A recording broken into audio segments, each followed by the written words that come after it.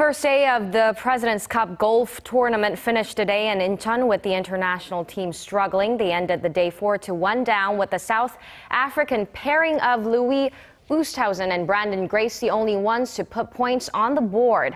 World number 2 Jason Day and Bowditch also came close to scoring, being the only other pair to take their U.S. opponents to all 18 holes, but they eventually lost out to Mickelson and Zach Johnson.